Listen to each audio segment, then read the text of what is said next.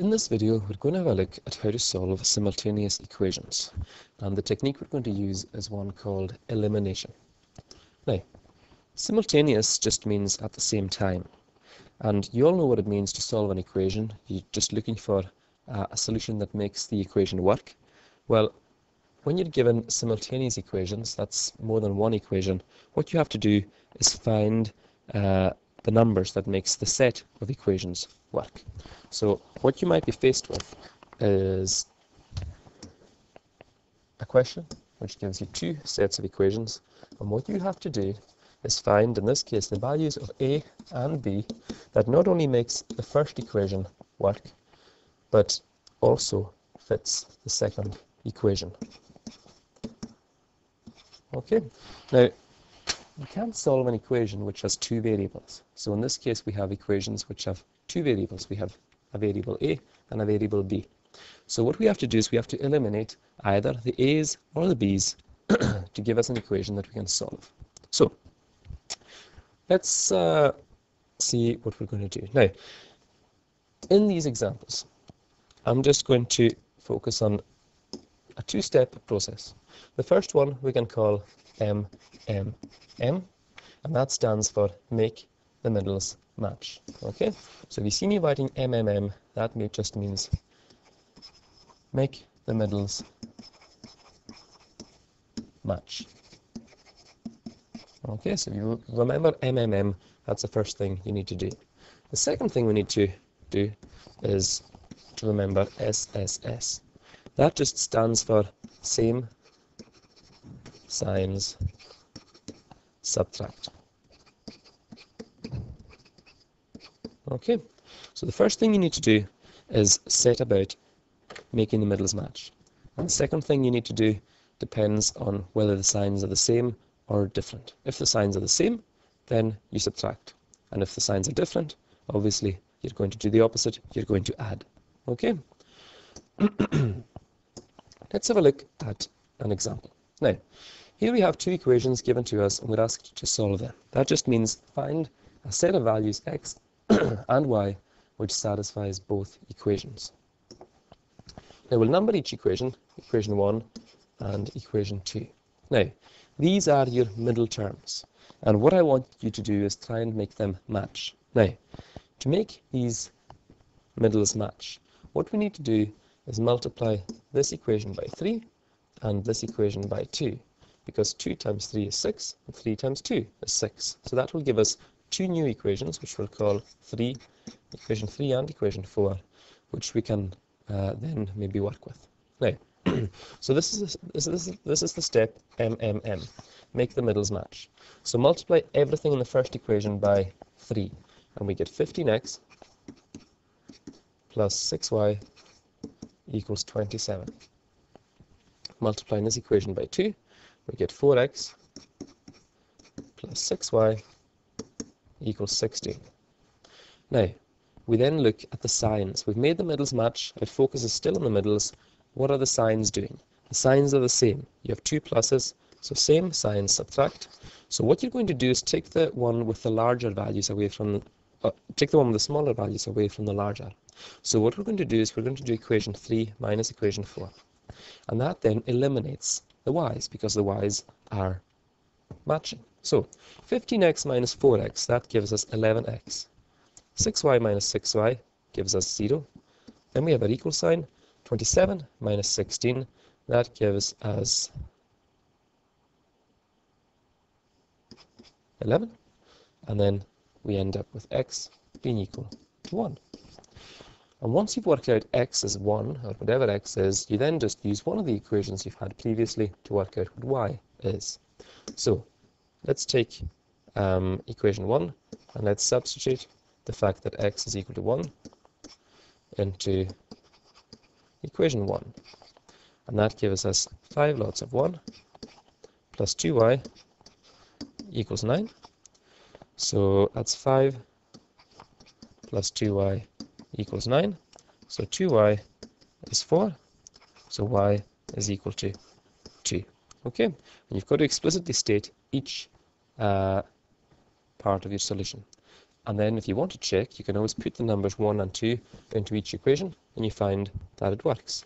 5 plus 4 gives you 9. 2 plus 6 gives you 8. And then that way you know that what you've got is correct. Okay? Let's have a look at another example. Again, name your equation. First one, we call it equation 1. Second one, equation 2. You want to make the middles match. So I'm going to multiply this equation by 5, the coefficient of the q down here. And I'll multiply this equation by 4, because 4 is the coefficient of q up there. That will give me 20q there and 20q here. Okay, so that gives me 15p, if I multiply everything by 5, minus 20q, and that's equal to negative 50. And multiplying by 4, I get 16p minus 20q is equal to negative 52. Okay. Now, what are the signs doing? The signs are the same. So same signs, subtract. We will do start off with a larger equation. So we call this equation 3 and this equation 4. If we do equation 4 minus equation 3, what do we end up with? 16p minus 15p is 1p. Negative 20q minus negative 20q, that cancels out because the two negatives side by side make a positive. And then negative 52 minus negative 50. What does that give us? Negative 52 minus negative 50.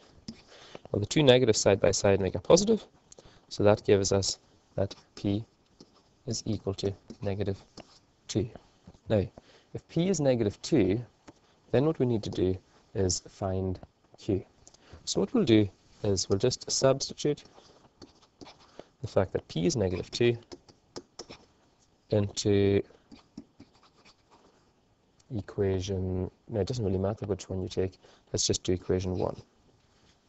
That gives me 3p, so 3 lots of negative 2, minus 4q equals negative 10. So that's negative 6 minus 4q equals negative 10. If I add 6 to both sides, I get negative 4q is equal to negative 4. That just means 4q is equal to positive 4 if I multiply both sides by negative 1. And that means that q is equal to 1. Okay, and if you check that out, plug the solutions into your two equations and you should find that they satisfy both of them. Okay, let's look at another example. So again, let's call this equation 1 and this equation 2. Let's make the middles match. Now, if we make the middles match, or to make the middles match, we'll multiply this first one by 4 and this second one by 3, because you see that the coefficient here is 3 and the coefficient here is 4. So we'll just multiply by the coefficient in the other equation. Okay, so that gives us two new equations. We get 28s minus 12t equals negative 20. We'll call that equation 3. And for this one, we get 15s plus 12t equals 3 times negative 22, so negative 66. Now, we'll call that equation 4.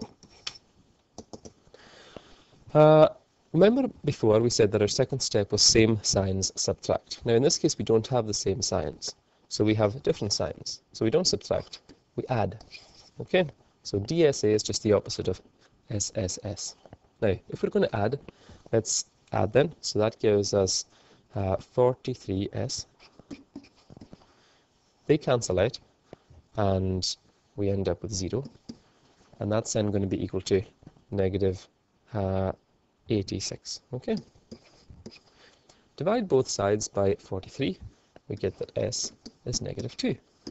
Okay, and then all we need to do is substitute the fact that s is negative 2 into one of our equations.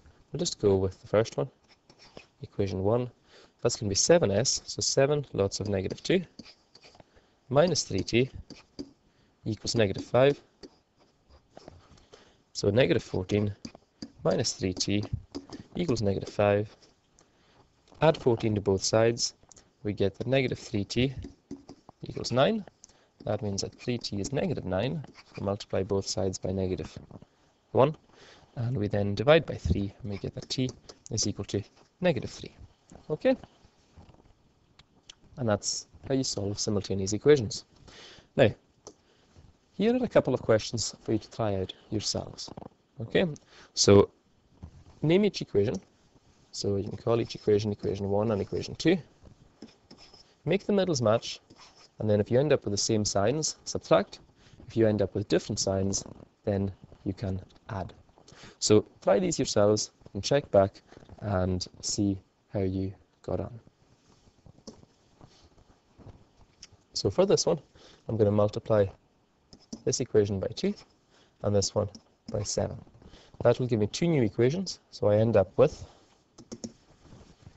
8i plus 14j equals negative 4. And we'll call that equation 3.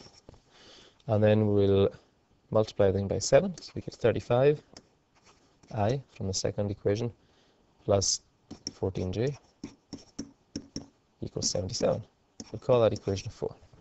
Now, that was us making the middles match. Now, same signs, subtract. We do have the same signs, so we're going to subtract. And we'll do the large equation minus the small equation. So that's equation 4 minus equation 3. Always explain what you're doing.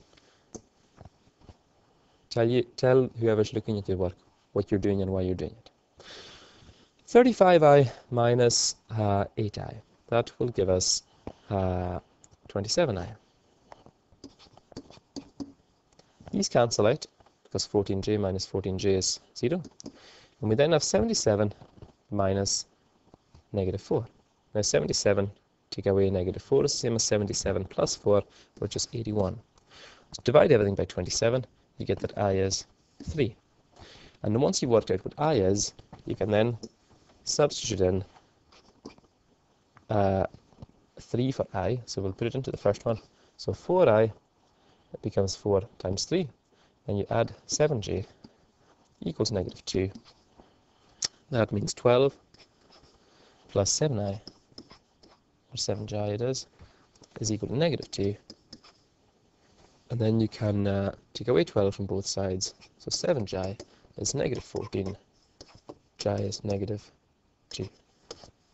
Okay, so these are your two solutions.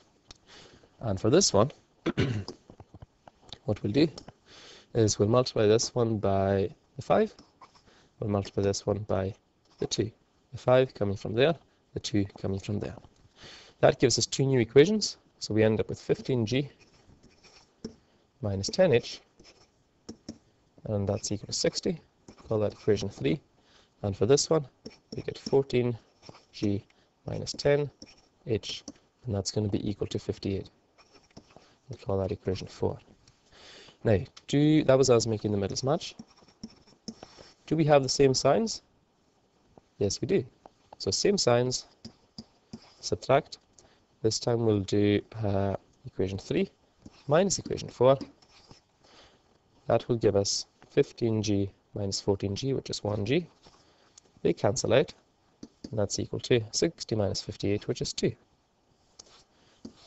And to work out h, you can say that we'll just sub the fact that g is 2 into equation 1. So that becomes 3g, so 3 times 2 minus 2h equals 12, which is 6 minus 2h equals 12. Take away 6 from both sides, negative 2h is 6. That means 2h is negative 6, which in turn means that h is equal to negative 3. Okay, so I hope you get on well with these questions.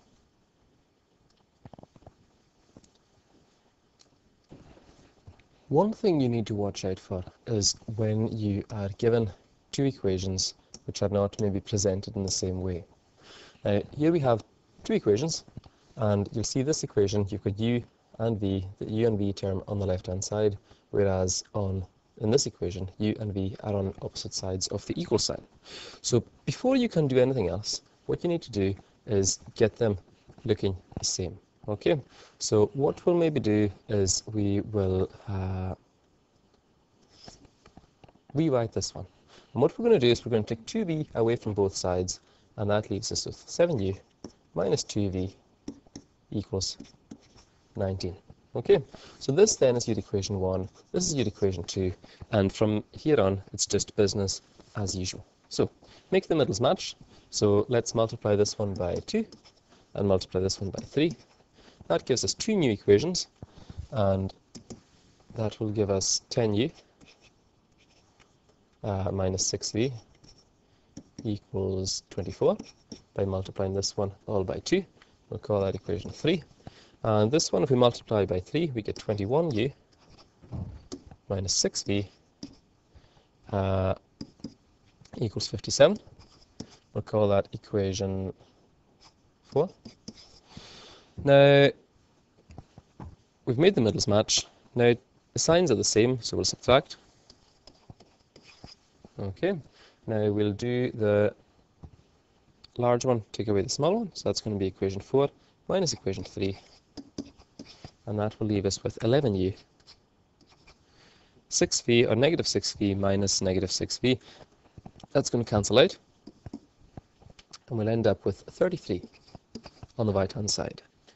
Divide everything by 11, and that will leave us with u equal to 3. Okay, and once we know that u is 3, we can then sub that in to any one of the equations. Now, I'll just go with the equation maybe as it was originally, because I've got no negatives there. So what I'll do is I'll just sub the fact that u is equal to 3. Now you could sub it into anything. I'm just taking this one just for the sake of argument. So we'll sub it into this equation. 7u is equal to 2v plus 19. Now, 7u, 7 3s are 21. So 21 is equal to 2v plus 19. Take 19 away from both sides. They cancel out. We end up with 2 on this side, 2v on this side. So 2v is equal to 2, and v is equal to 1. So these are your solutions for this pair of simultaneous equations. So that's how you solve by elimination. 2 steps, make the middles match, and secondly, same signs, subtract. Okay, so I hope that was helpful.